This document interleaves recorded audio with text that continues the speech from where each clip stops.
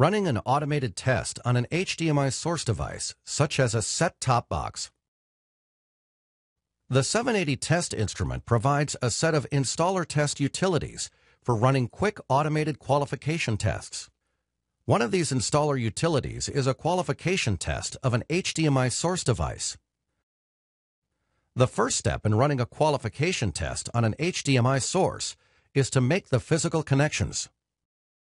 You can either directly connect to an HDMI source, or you can test an HDMI source through an AV receiver or repeater device.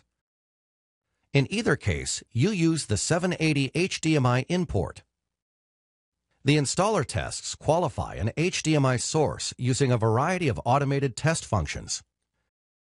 The source test displays the video received on the 780 LCD and indicates the video resolution, frame rate, video type, and sampling mode to verify that is consistent with the EDID provisioned in the 780 HDMI import. The utility then tests the ability of the source to process an EDID that you have provisioned in the 780's HDMI import. The test also verifies that the source can authenticate HDCP and determines how many downstream sync devices it can authenticate with. Results of the tests are shown on the 780 screen.